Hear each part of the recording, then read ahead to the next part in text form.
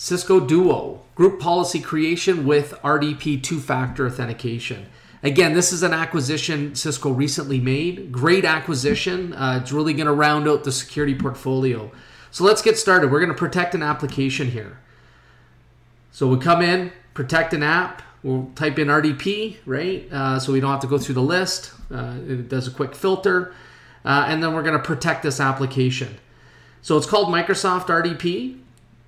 The first thing we're going to do is we're going to create a policy. And we're going to assign that policy to the systems and network group that we created in the previous video. Fairly trivial to do. And here we're going to create a brand new policy.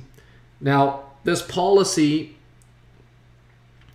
we're going to give it a name. In this case, I'm calling it System and Networks policy. So anything to do with systems and network administration, maybe I'm going to leverage this policy for. And you can see it's fairly much walkthrough, right? So new user policy. So require enrollment, allow access without two-factor or deny access, right? Group access policy, you can see here, allow access without two-factor, deny access, etc. Fairly self-explanatory. Here we're going to use user location, and this is pretty cool in the sense that I can use some geolocation to dictate maybe how I might want to enforce a policy. So here what I've selected is allow access without two-factor. Now keep that in mind for later on. And we'll put in Canada and the United States. And then for all other countries at this point, no action. Ideally, we'd probably come back here and tweak this a little bit, but when we do some testing, I'll add some color.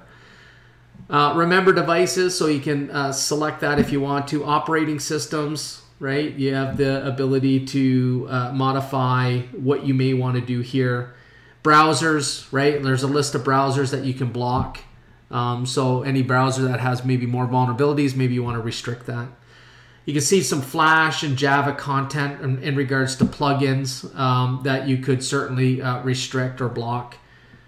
Authorized networks that you would want to authorize, as well as anonymous networks as well. So some additional settings that you can play with here. Authentication methods, I'm going to use them all, but you can see there's a pretty good list of capabilities there. Duo mobile app, probably want to make sure that you're enforcing up-to-date applications, tampered devices, screen lock, full disk encryption, and then you get some biometric capabilities as well. So you can build that policy out, and you can add these elements to add additional layers of security if you choose to do so. Here I'm going to keep it fairly simple. We'll apply that policy. And you can see here, there's the system and network policy. Obviously, it outlines the settings that we've made changes to. You can apply that to all users, and then here you have the global policy, right? That's in line as well. We didn't do anything with the global policy. We created one very specific for this use case. So here, username normalization. So this is just ensuring that how you enter that username, we're going to be able to peel that out, right, and properly understand what's being put in here. Voice greeting. You know, I just added Cisco to the greeting itself. You can make some notes, etc. So here we're going to only allow that specific group, right? Systems and networks. So that user admin that we created in the previous video is assigned to system and networks. Okay, so pretty cool, right? We've got the group policy created. We've got the application ready to go. And now it's really about now leveraging it. Now, Duo's done a really great job of documenting and providing videos of how to get things configured. I'm actually really impressed with the level of detail that they've included. But again, I want to build this out on my own and have you folks kind of walk through it with me. So here you can pivot very quickly to specific areas. I've already downloaded the actual file that we need, but it tells you, you know, go through, create the Duo account, you do this step, and then eventually you get to this portion where you want to install the application on the system that you're going to have or are protecting, right, RDP from. So go ahead and do the installation. And again, very self-explanatory. Now you could push this out using group policy and things as well, but here I'm only got 1 or 2 systems that I'm going to secure here, so not a big deal to do this each time. So I hit next, right? And now it's asking for the API host name. So we'll go back to the Duo interface. And you can see here the API host name. We'll select that. We'll go back into the application. We'll paste that in and we'll hit next.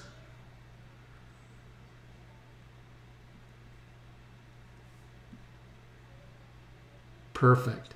All right, so the next step is there'll be 2 other fields that are required.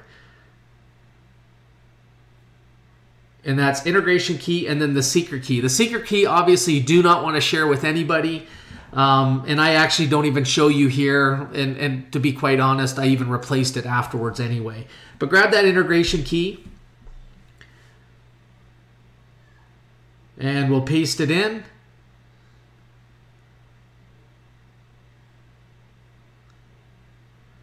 And then we'll go back and we'll grab that secret key. Right? So when you go back in and you grab that secret key, all you have to do is click the view. It'll show up. Again, I've skipped this part, right? And then you've got a couple of settings here, right? Bypass dual authentication when offline, right? Use auto push to authenticate if available. Only prompt for dual authentication when logging in via RDP, and then enable smart card support, right? The 2 that are checked off are the defaults, and that's all I'm going to do in this example. But you can see you've got a couple of options here. One of which is if you can't connect to the cloud to authorize that second factor, you want to make sure that you're able to still log in. And that's one of the second setting there, or the first setting that you want to select. Again, the default. And then you go through and hit next, right? Obviously, this will do the installation. And you're really ready to go, right? It's all about now testing.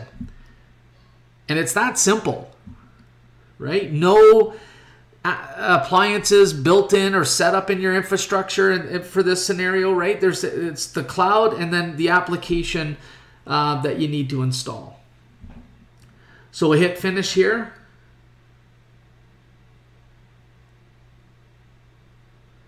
And we just go through, and I'm just going to make sure that I save the settings here.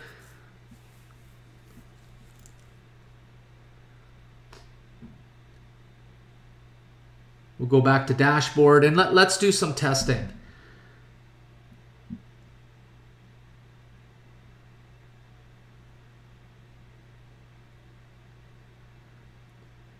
All right, so let's RDP into a machine. You can see I've got an iPhone on the side here.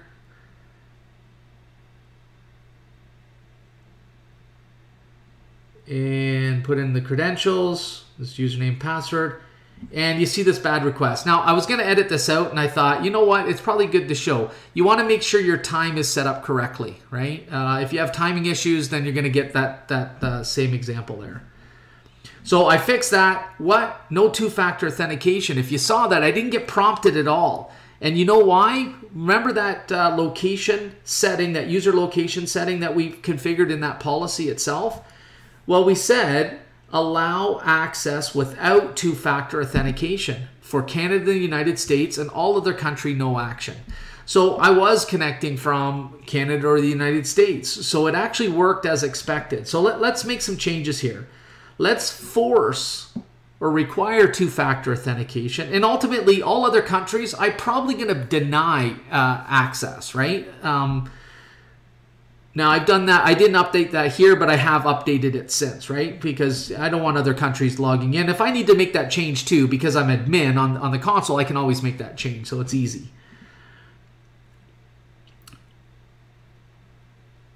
All right, so let's disconnect that RDP session. Let's get everything set up here. Right, we've got, we'll get the phone set up. There we go. And we'll go ahead and connect. We get that second login box, obviously. We'll log in, or that first login box, we'll log in. And now you can see I get prompted. Now it happens fast, right? So that duo push actually, it's already sitting in my text messages, but I missed it, right? So I went through and I actually clicked it again. But you can see there's 2 login requests, and all I did was click it and then I hit approve. pretty slick, right? Pretty clean and easy to do. Worked right out of the gate, other than my timestamp issue in regards to not having time synchronized. And then you can come in here and look, right? I can see dual pushed. I see the area that I've connected from. I can see where it was denied too, because I didn't respond in time. Pretty easy stuff, right? Again, 10 minutes. We went through, created group policy. We assigned it to an application. We've done some testing, and we're all done.